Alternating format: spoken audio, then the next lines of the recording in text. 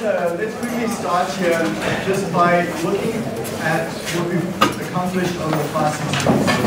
We're heading into reading week, it's a nice midway break. We've covered about 18 lectures. We've gone a long, long way. And today, we're going to end off with just a bit of software to do some of the stuff we've already learned to do by hand. I'm going to introduce you to a software tool that will help us along and take a little bit of the tediousness out of what we need to do for the rest of this course. So there's 2 software tools that are MATLAB based. As we go through the rest of this course, I'll introduce one of them today. So this is a review then. I'm not going to write out too much on the board, but let's just talk over it verbally. The first week, remember, we looked at the objectives of control and why we run control systems. Then we moved very quickly after that to look at the components of the control system. Then pretty much everything from the second week till just right now has been looking at models and the class transforms and representing those models in the class transforms. And I guess one way you can summarize everything we've done is look at the outline of how we approach the problem. And that's the first step is to write out the ODE. So you have a chance to do that in vector. Then you linearize any terms.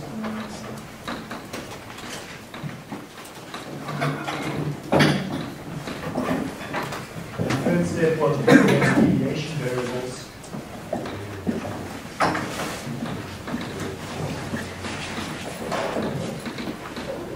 And last class, especially last Wednesday, we spent a significant amount of time in the class understanding what deviation variables are.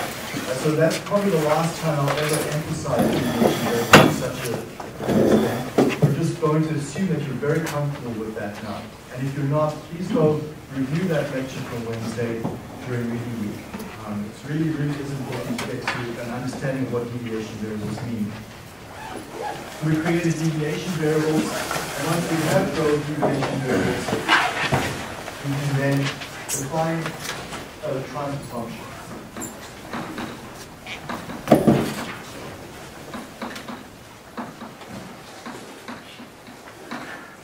And the ability to go from a process where we've got the ODE over to the transfer function is really fundamental. And that was why that one question was on the heat exchanger and the tank in the midterm, asking you to go from a very descriptive definition of the process over to a transfer function. We need to be able to map reality that we see on the plant over to a transfer function block diagram. If we're unable to do that, we're not going to be able to do the rest of this course and build our control loops. Okay, so that's a very, very critical skill to be able to convert what you see on the plant floor over to symbolic representation on a block diagram and using transfer functions to do that. So once we have defined our transfer function, remember that was in the form of output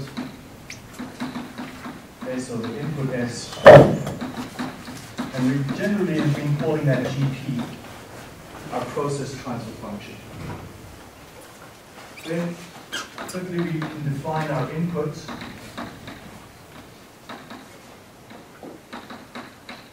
In the Laplace domain, and then rearrange and simplify for the output.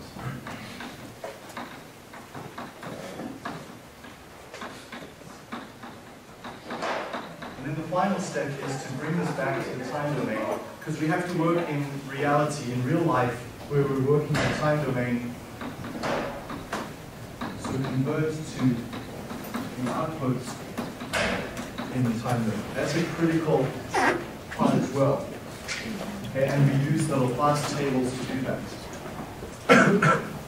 So the software I'm going to show you today doesn't take any of these steps away. 1, 2, 3, 4, 5, 6. The software I introduced today will only do step 7 for you. The software will go from step 6 to step 7.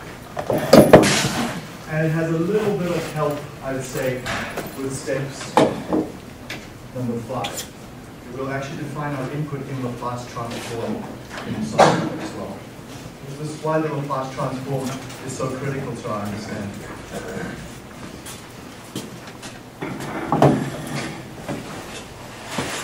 perhaps let me just, before we head into the software, as a warm-up, let's just recap what we did last time with the block diagram so we get comfortable with that again. Remember the block diagram, we start with our process here. We're going to build on this in today's class. So here's my process transfer function GP, some general transfer function. And in the last class, that was in fact a first order process. So let's just put that in there. We had a first order process with some gain KP.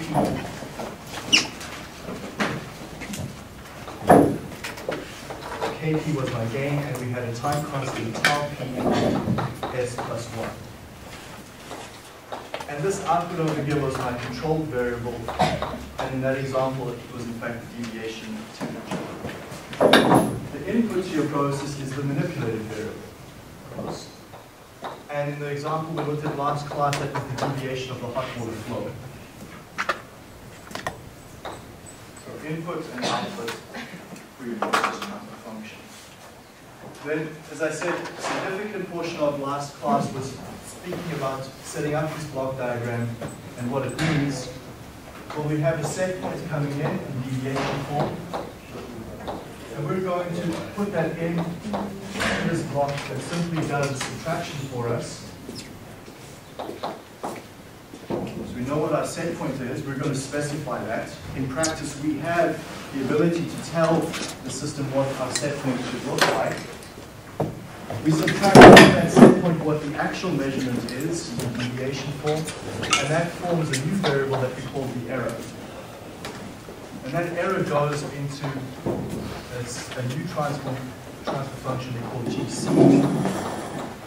And so far, our simplest control system we've been looking at is the proportional only controller, AC.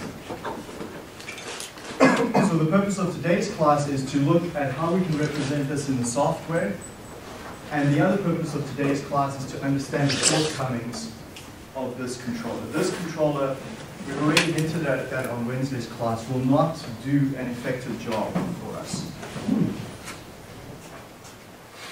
When we say that, we've got many goals for a control system, but one of our main goals is that our control system should be able to achieve our desired goal of meeting the set point. This controller on its own will not, in fact, reach the set point. And we're going to understand in today's class why that's the case. Before I move on, any questions on this block diagram and understanding of it?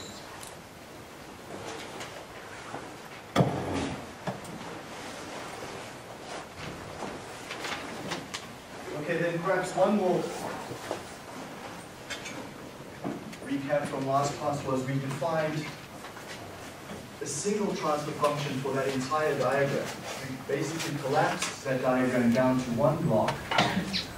Our goal was to find a single transfer function where if we give SP,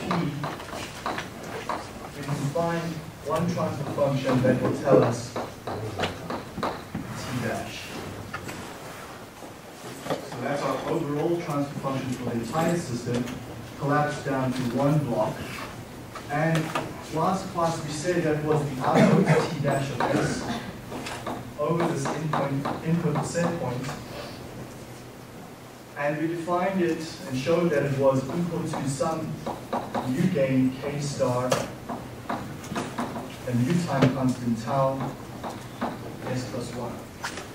So in fact, for that first order system over there on the right-hand side, through a bit of algebraic manipulation, we can collapse it down to, again, another first order system overall.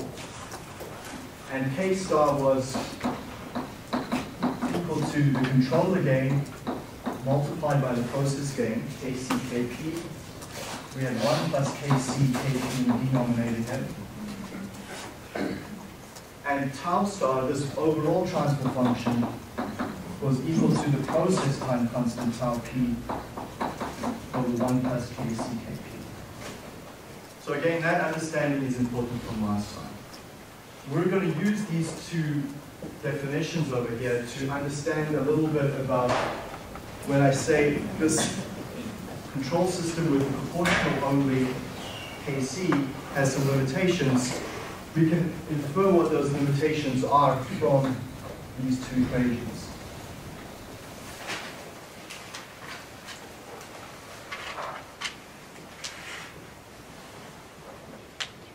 Okay, so that's essentially in 10 minutes what we covered over the past roughly 2 lectures. So Monday and Wednesday is a summary of that over there.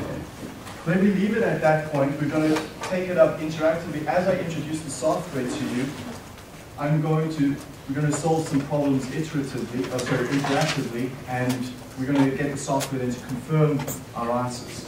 And we're going to use these equations through those examples today. So let's take a look at the software. Now, before I show it, how many of you have used Simulink or know of Simulink? Okay, how many of you have MATLAB? Okay, if you type Simulink at your command prompt, I put that question on the course website last night. Do you have Simulink installed? Few of you? Yeah? Yeah. It's also available in the computer labs, in BSB and in JHE. So go to MATLAB, type Simulink, and you have access to the software. So everyone has these tools available. Okay? So let's take a look at how to use Simulink then.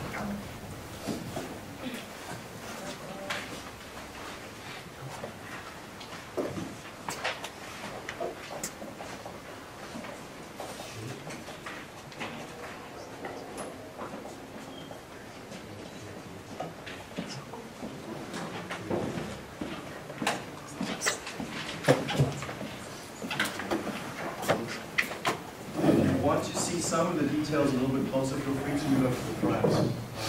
So I've made my font as large as possible, so most of you should be able to see.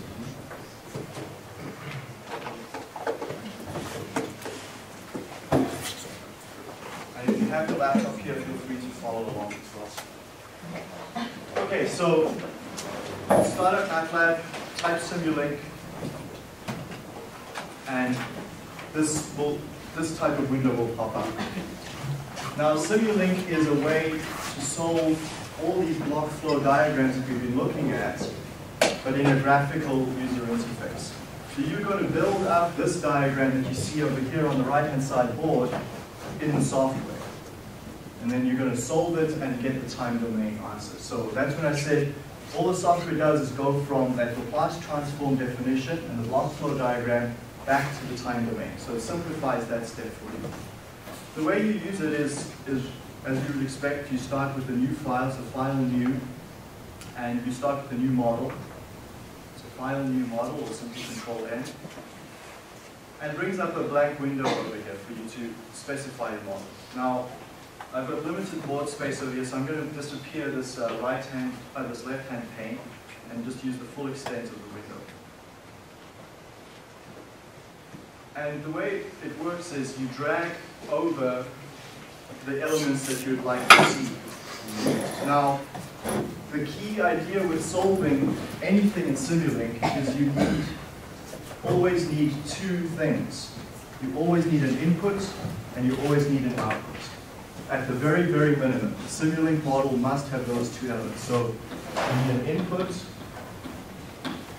and you need an output. Let's take a look at that. Now, Simulink calls them slightly different things. It calls this a source, and it calls the output a sink. Okay, so you'll see then on the left here, in the library, the Simulink library, there's several categories. There's sources and sinks low down here. So let's start with the source. And then we drag the source over. Now there's several sources that you can use. These are several types of inputs. You can take inputs from a MATLAB file, you can take input from the clock, on the computer, random number inputs. The one we use most commonly is the step input. So drag the step input over. Let's define the step. If you double click on it, you can say when the step needs to occur and by how much it should be. So we're going to tell the step to occur at time equals 2. We want to start at 0 and we want to end at 1. So we're putting in a unit step or a unit magnitude step here. It's going to be 0 initially until time 2, and then go step up to 1 unit magnitude. That's that definition of it. Step 2 of unit magnitude final value. Let's say okay. So that's my source. Let's put a sink in as well. So several sinks are available to you. You can simply display the output. You can go to a scope. That's the one we're going to use most commonly, the scope. We can also tell the output to go directly to a MATLAB file, or you can go tell it to go to a variable in the MATLAB workspace. Okay, that's useful if you want to plot the data later, or you want to do some analysis on the output in Excel afterwards. But we'll typically simply go take it to a scope so we can visualize it. That's our goal. So as I said, that's the simplest way that you do it. So what you do next is you see this little arrow bump out on the side of the step function. You click and drag that across to scope, and the moment it touches, the line turns from a red dashed line to the black solid line. You release your mouse. So click, drag, release, and now you've connected your source to your sink. And then this magic green button up here is what you play, run it, and it simulates by default for a period of 10 units of time. Okay. Double click on the scope, and then you get to see what that step looks like. So there's my step of unit magnitude occurring at time 2.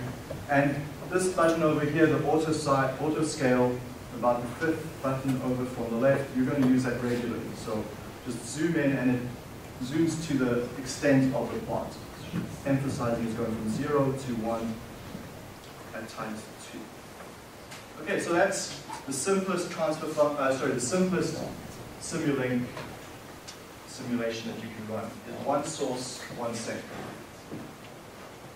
Any questions on that so far? Okay, let's take this up a step. Well, there's some other nice features about Simulink here. Let's take a look at some of the other elements. There's an entry here called commonly used blocks that you can go look at. Let's take a look, however, at continuous. We're going to work in the continuous time initially, and so most of our elements we're going to drag into my simulation will come from this continuous category over here. I'm going to just quickly show you what a time delay does. Now, Simulink calls it a transport delay. It's the same thing. Transport delay is the same as time delay. Let's drag that over and just put it over there for now. Anywhere in your simulation. Just pull it in. But I ideally would like to insert it in between my step and my scope. So if you drag it in over that line, and the moment you release your mouse button, it will automatically put it in that place. Okay. So now we've added a time delay. Well, let's go double click on that, set the settings for the time delay. I'd like this time delay to be 3 units in time. And say OK. And now what should I observe in the scope output if I run? Where's that step going to occur? Make the right 5. Right? So verify that, play the simulation, double click on scope, and we see that step occurring at time 5. And now, it's not a nice vertical step as you might expect. Okay? There's a bit of a slope there to it. So what's gone on? Okay, so before we just use software, Dr. Adams will probably take the same approach with Aspen. We don't just go use Aspen and let it do its stuff and believe everything that it does. Let's actually understand what Simulink is doing here behind the scenes. Behind the scenes, what Simulink does is it takes these diagrams that you've added, and it's writing a MATLAB function for you from those figures. So it's converting that image to a MATLAB function, and then it sends that automatically to ODE45 and does the integration for you. Okay, so it's taking care of all that integration work behind the scenes. And because it's using ODE45, and you've all taken 3E4 and understand what 3E4's integration is about, you know that there's a step size. Okay, when you do that integration with ODE45, there's a step size. And MATLAB, what it will do is we'll use large steps. As long as the error is okay, it will take steps. So what's happened there is we've essentially taken very large steps, and you're seeing that round inputs. So one way you can go change that transport delay to be a more vertical line is to go use a smaller step size. You do that by using the gear icon over there and setting the model configuration parameters. And you can go set those so that the step size for ODE45, so there's, you can see ODE45 being used. This is my integrator, ODE45. I can go select some of the other integrators as well. And I can go set the step size to be no bigger than 1 e to the minus 2. So let's go use a very small step size. And if we rerun that simulation now, I get a far more vertical line occurring.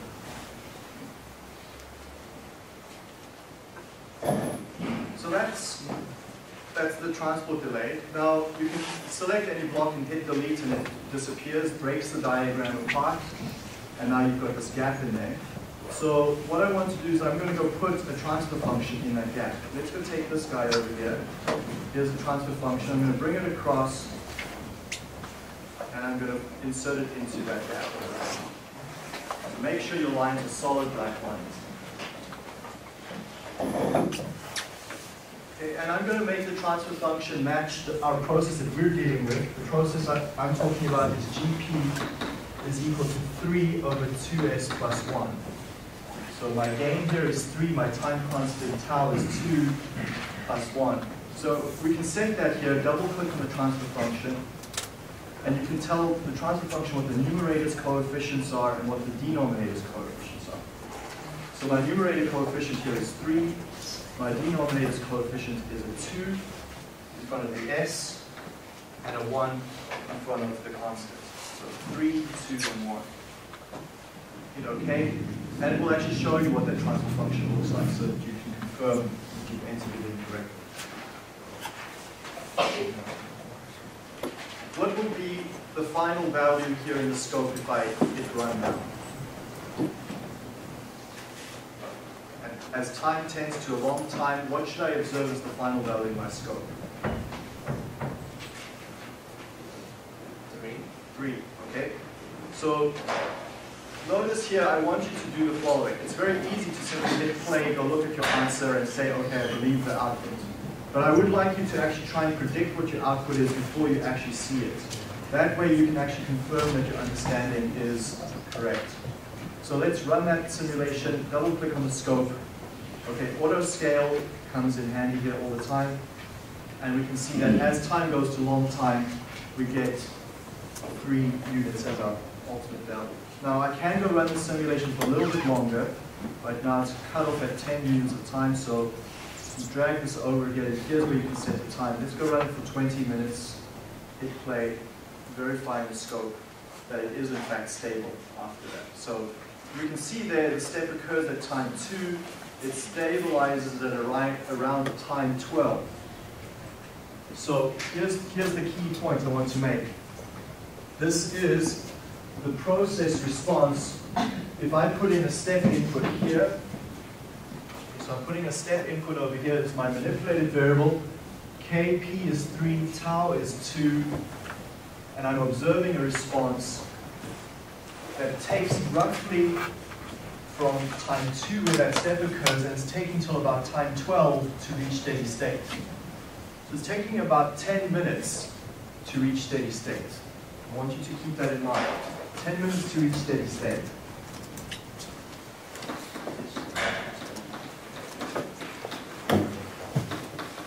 This is the equivalent of the operator opening the valve for the flow rate by 1 meters cubed per minute. And there it's going to observe the temperature increase by 3 degrees on the output, and it's going to take about 10 minutes for it to reach that new value and an increase in 3 degrees. Okay, everyone clear in that interpretation? About 10 minutes to reach a new increased temperature of 3 degrees higher than when you started off. Okay, so that's that first order system. Now, let's take a look at feedback control. So we want to add a feedback control here, so let's go delete that line. And what we want to add is simply a single transfer function KC over here. Now you might be tempted to go to MATLAB, Simulink I should say, and drag a new transfer function over here for the control loop. And you might want to say, well, I want my numerator to be, let's use a KC of 1. Well, actually, no, I'm going to use a KC of 1/3. You'll see why. You might want to go say your denominator is 1. Okay, so apply, OK, and it will do that. Okay, but a far more correct way of doing it in the software is to go use what's called a gain. And the gain you can find under the commonly used blocks, and go drag that gain in over there, and simply go specify your gain then of 1/3. So that's a single, that's simply a multiplier. And I'm going to use a value of 1/3. So it simply takes the input, multiplies it by that value that you type in over there, and puts the output there. The next guy that we need is one of these summation blocks. So we can get that over here. That's again under commonly used blocks. You see this thing here called the sum block. So let's drag the summation block in. You'll notice, however, there's one problem. The signs aren't quite right. Okay. So double click on that. And what you can do is you can tell Simulink what the order of the signs are. So the vertical pipe is always the first symbol. That's your starting point on the left entry. There, that indicates the leftmost entry is a plus. The next one we want to be a minus. So just change that plus to a plus minus. Hit OK, and then you get the subtraction itself. So let's put our step input over there. We connect that up to my gain. Then the last thing is, how do you wrap this around and bring it all the way back? So the way you do that is you right-click on this line, and you drag it across. And I hate this mouse because I can't right-click easily. There we go. So right-click, drag across, and you notice that as you bring it close by, it sees what you're trying to do, and it will attempt to connect it up. So dashed red line means it's not connected yet. The moment it is close to something that's a valid connection, it will turn to black. And you release it, and now you've got your feedback controller.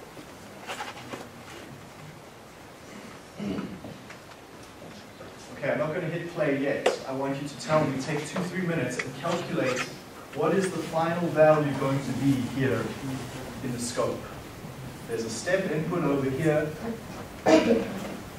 What is the final value, and what is the shape of this response going to be in the scope? So take 2-3 minutes and calculate what that is. You've got all the information on the board to do that. The answer is not 1.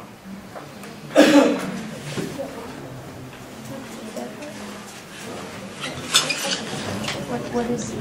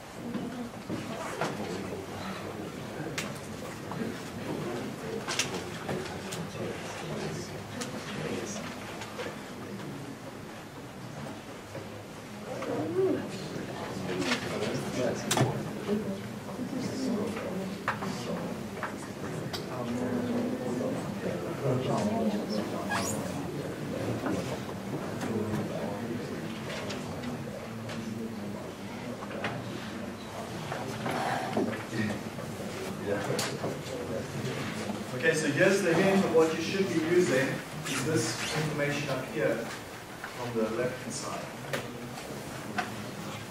We're asking what is the final value of T dash of S if I make a 1-unit input S T dash of S.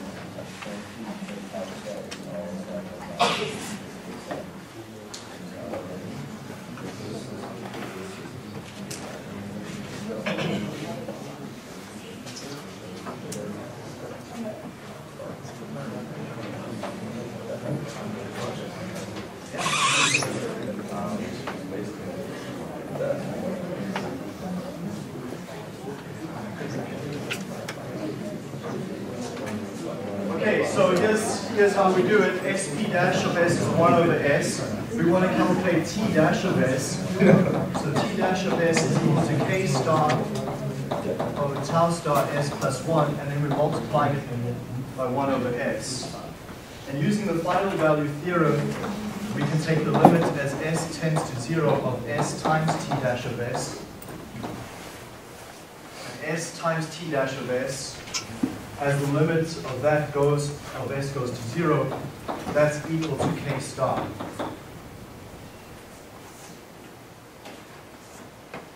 Okay. What is K star in this case?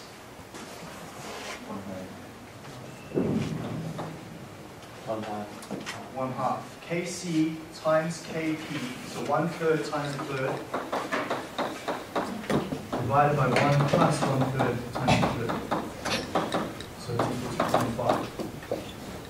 So final value I should see over there is 1/2. Everyone clear on that? Okay, final value theorem is really important in this course. Let's take a look, see if MATLAB is correct. Double click the scope. There we go. We reach 1/2. One thing I want to point out, remember last time when we made a step input just into the process, it took 10 minutes to reach steady state. How long is it taking us to reach steady state now? Let me perhaps just reduce the simulation time. We don't need all 20 minutes anymore. Let's go down to 10. So we step at time 2. How long does it take us to reach steady state now?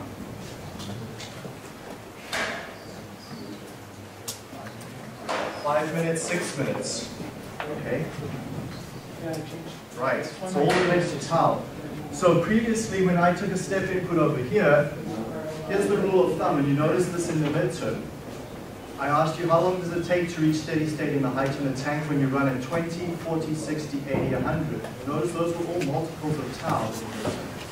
And you get to the steady state within about 5 times tau. This is how long it takes to reach steady state. 5 times 2 was 10 in this example. Here I'm showing you that we're reaching steady state a lot faster. Okay? And that's the purpose of feedback control. That's why we apply feedback control, so we can get to steady state faster.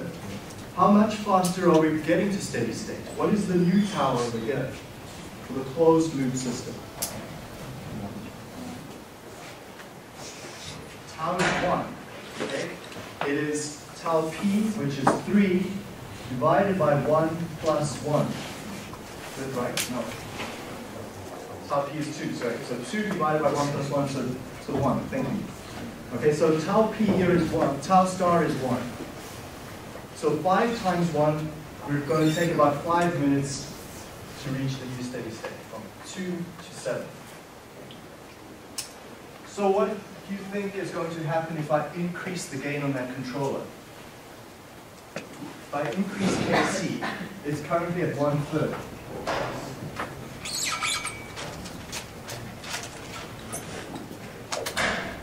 What happens if Kc gets larger? Okay, before we answer this, let's understand why I'm asking the question. Why I'm asking the question is the following. When you have a process, you don't get to change anything on the process. This process is fixed. The only thing that you have as an engineer that you can change is Kc. That's the only way you can change what the control system does. Okay? So, knowing which way to change Kc is important. You don't get 2 chances. You can either go up or you can go down, right? But in reality, you don't get 2 chances on a process. If you go down and you upset the process, you're fired. Or you've broken the process, or you've injured or killed someone. Okay? So we have to be able to tell before we even make the change what the change is going to be. So if I increase Kc, what's going to happen? Here's your answer. It's bigger. What gets bigger? K7. K star gets bigger. Yeah. Okay, so what does that imply? So previously K star was equal to 1/2. So let's put some numbers onto this. If I make Kc now 2/3, So I'm doubling KC. So 2/3, so I'm getting 2 in the numerator, getting 3 in the denominator, so I get 2/3 over here as my K star. What's going to happen to tau star?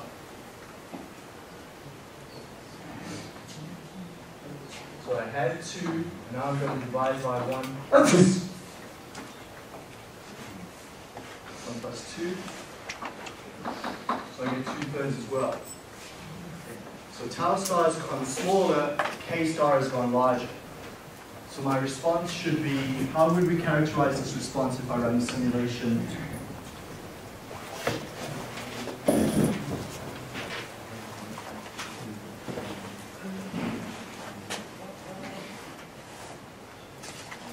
Okay, so we're going to rise faster, and we're going to end up at 2/3 instead of a half this time. Okay, so we're going to get a little closer to our goal. Our goal is to increase by 1 unit. Okay? Previously, we were only increasing by half at the output, so we weren't actually meeting our goal. Now we've changed our gain. We're going to get to our goal faster, but we're still not actually going to meet it. Let's see if that's right. Run the simulation. So now we steady out a little sooner, and we land up at 2/3. And you can go increase this gain. Let's take it to 5 units and see what that effect is. So run that. Take a look at that. So 5 units of gain. I get to my final point a whole lot faster, within less than a minute, but I still don't actually reach it. In fact, you can show from this formula you can increase KC as much as you like. You'll never, in fact, reach 1, which is where we should be. For a good control system, if you ask it to increase by 1 degree, your output should increase by 1 degree, at least eventually. You may not get there right away, but eventually you would like it to get there.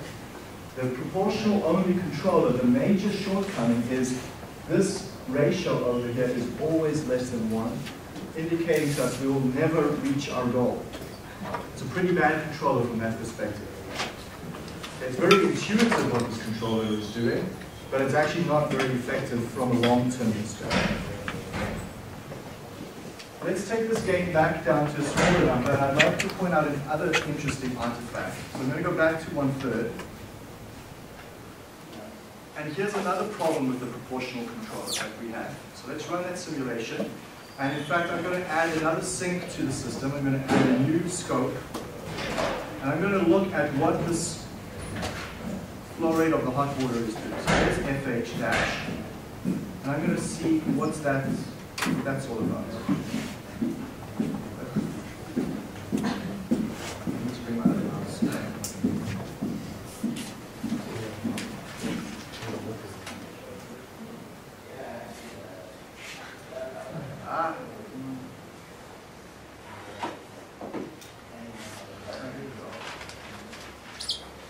Okay, so let's take a look at FH. Here's the problem with proportional control.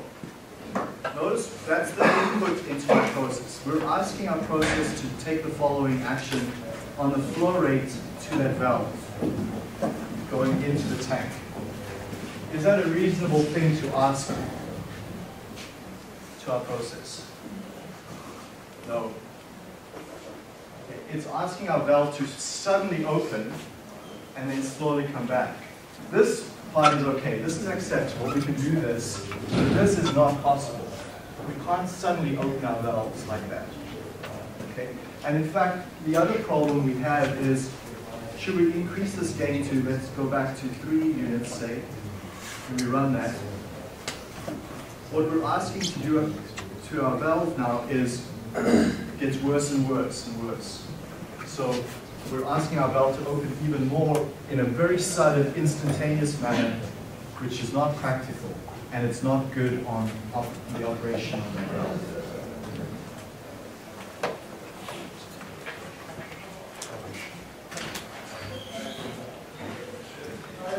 Now, what do you think is going to happen if I change the sign of that gain? let's take a negative value. Think what that means in practice. Okay, so we're trying to increase the temperature here. If I flip the sign of Kc, previously we've said Kc is doing the following.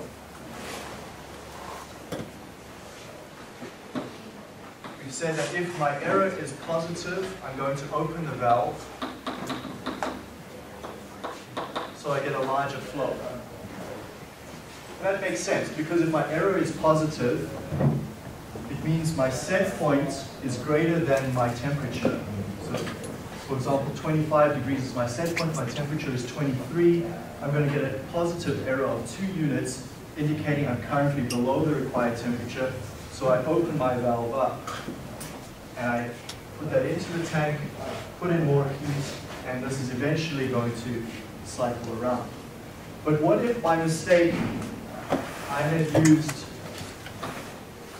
negative Kc? So now when my error is positive, instead of opening my hot water valve, I close it.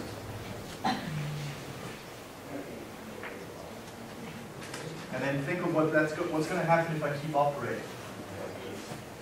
So every time I'm doing, it's kind of like driving a car where instead of accelerating you brake, and instead of braking you accelerate. What kind of driver is that? It's one that's going to have a short life, right? So let's take a look at what happens over here. This tank, let's go to a gain of -2, run that.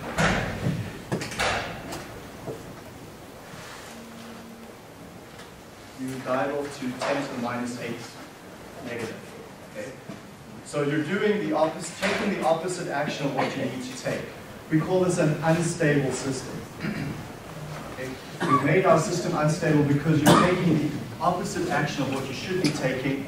Then that feeds back around, and then just take an even greater action in the opposite way, and a greater action still. So you set up a cycle, a feedback cycle that's not in the right direction.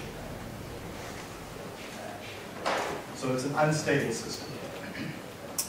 So Kc has that shortcoming. It's not a very good controller. Let me end by just pointing out one way that points to what we can do to improve the situation. We'll look at that after reading this. So let's go back to our regular game that we did. Let's go run that again. And to understand what's happening, let's take a look at what the error here is doing. So here's my error.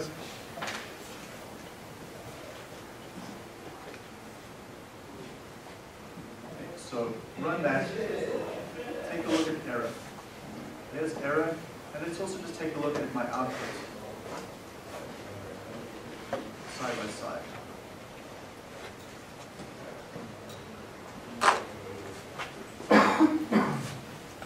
Can you see how we might, firstly, let's identify what the problem is. Why are we not reaching our intended goal of 1 unit?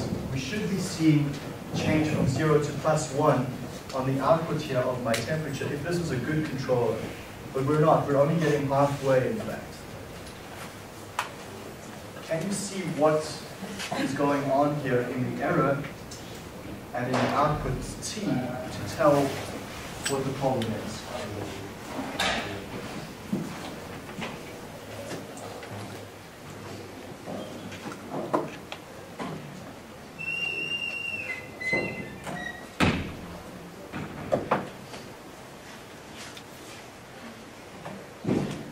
Convince the person next to you what's going on, and what I want you to do is we want to identify the shortcoming of this controller, so that once we've identified the shortcoming, we can fix it up and make it better.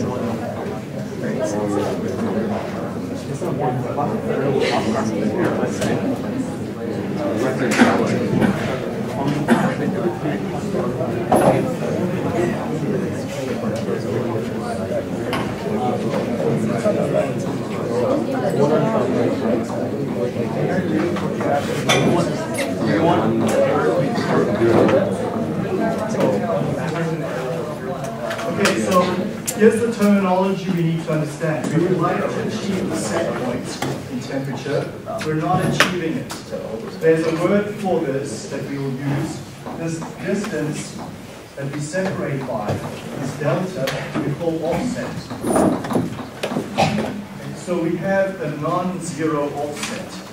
Our controller, in fact, always has this offset.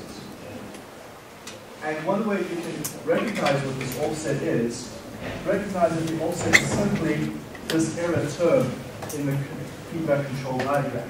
That distance between the set point where you want to be minus where you actually are, that's this error. What we're saying is that that error persists. This error never goes away. What we see then in the error term here, what happens is my valve is going to open suddenly, sending in a lot of hot water. As the hot water goes in, my temperature in the tank starts to rise and approach set point. So my error actually reduces. So my error comes down. So now I'm actually putting in less hot water. So notice the rate of change in temperature starts to slow down. Because I'm closing the rate which I put hot water into the tank, temperature rate of increase slows down. And it keeps going, so this backs off, the error backs off as well. Because remember, the error gets multiplied by a constant, and that's the valve output for the flow of hot water. So flow of hot water starts to change and level off, and the temperature starts to level. So it's doing exactly what it needs to do from a mathematical point of view. But this problem is that your error never goes away. You always, let's take a look at the error term. This error term always persists. Ideally, the error should go down to 0. So the fact that this error term, we would like it to come to 0, but it never does. So one way we can improve our controller is to say, look, as long as you've got a non-zero error, you still need to take action.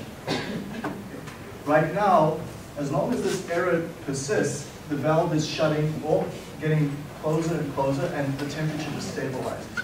But one way we can improve this is to say, as long as this error is non-zero, you need to take action. And the way we can do that is to say, integrate the error over time. So we're going to take next the integral of the error, and we're going to integrate the area under this curve. And as long as that integral over time is non-zero, we're going to add more flow of hot water to the tank. Right? Because right now we're simply slowing down the opening on this valve, and our temperature is going to stabilize, but not where we need it to. So if we integrate this error over time, we're going to take an action on the tank proportional to the integral of that error. So we're going to look at that.